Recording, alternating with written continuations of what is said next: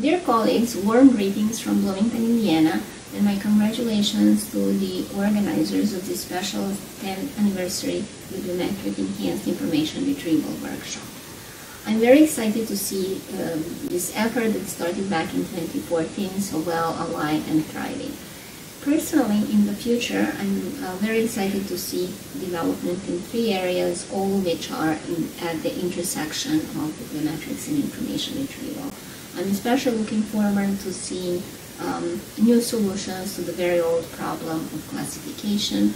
I'm also very interested in seeing further developments with network approaches, especially what we can do with heterogeneous networks and hypergraphs, both in the areas of retrieval, presenting results in the context that's relevant to the users, but also in trying to understand scientific discovery.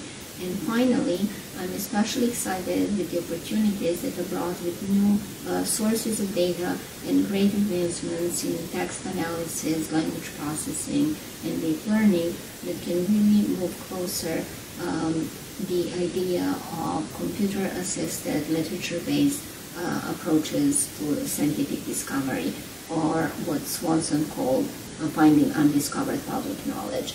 This final thing is especially important as we continue to experience exponential growth in scientific and scholarly literature combined with further specialization. So without further ado, I wish you all a great workshop, and I'm very much looking forward to continue to read all of your fantastic contributions to the field. Bye.